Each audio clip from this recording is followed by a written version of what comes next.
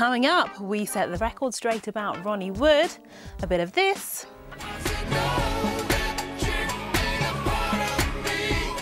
and Wassie's big comeback. It's all in the Showbiz Hot 5, so don't go anywhere. At 5, the credit crunch strikes again. It's not just our wallets looking a little bit thin these days. They're also keeping a check on the purse strings in TV land too. Episodes of police drama The Bill are being slashed from 2 to just 1 a week. Whatever next?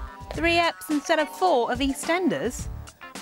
In at 4, the celebrity Big Brother lot aren't the only ones going out with a bang. It's also the final of Orange Unsigned Act, presented by this man, Alex Zane. Scarlet Harlots, Tommy Riley and Hit Parade are the last ones standing. And you may not know this, but Alex doesn't just do the presenting, he's also pretty good at impressions. Tommy Riley.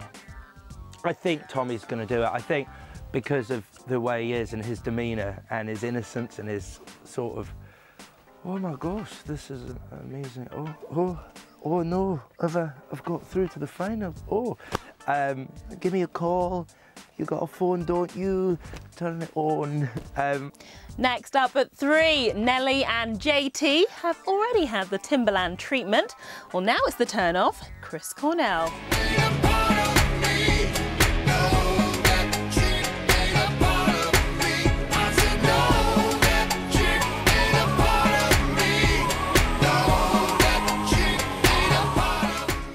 He's teamed up with the super producer on new album Scream, which comes out March 9th. Guess that means line dancing's back in fashion. In at 2, whatever you might have heard about Ronnie Wood, don't believe the hype. The 61-year-old Rolling Stone is not about to have a baby. He's denied claims that his 20-year-old girlfriend, Ekaterina Ivanova, is pregnant after she was seen wearing lots of floaty dresses. Honestly, people, she was probably just having a fat belly day.